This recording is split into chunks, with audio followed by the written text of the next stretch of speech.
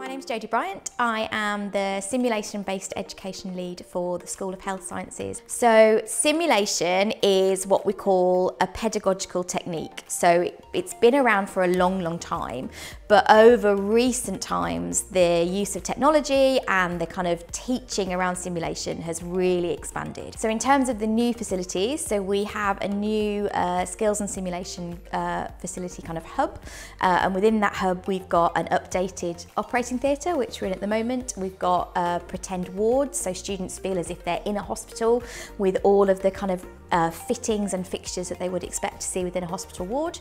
We have an anaesthetic room, we have a recovery suite, we have a new basic life support suite, which is a specific room that is designed specially for training basic life support, so our students are really prepared to go out into the community.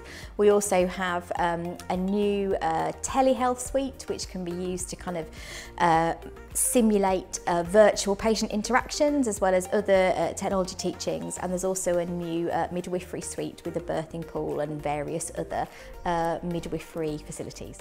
From my background, I've not actually worked on a ward before, so I've not actually been in a hospital. So to come into this sort of room and look at how everything would be and how everything's situated, it's actually really good for us to get a feel of what would actually life be on placement. To come on here and listen to all the noises and not know what everything is, it might seem daunting when you walk in here the first time, but obviously our lecturers are really good lecturers, so they simplified everything, made us feel calm and went through everything in a lot of detail. So I guess when you have someone in here who has that experience, it really helps.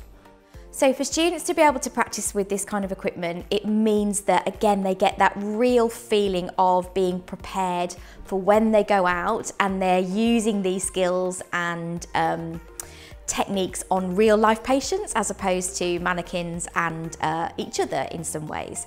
And it means that they hopefully feel prepared, it means that they feel confident, and it means that we at BCU know that the students that we're sending out into the community to practice are as well prepared and as highly trained as we can possibly make them within the university environment.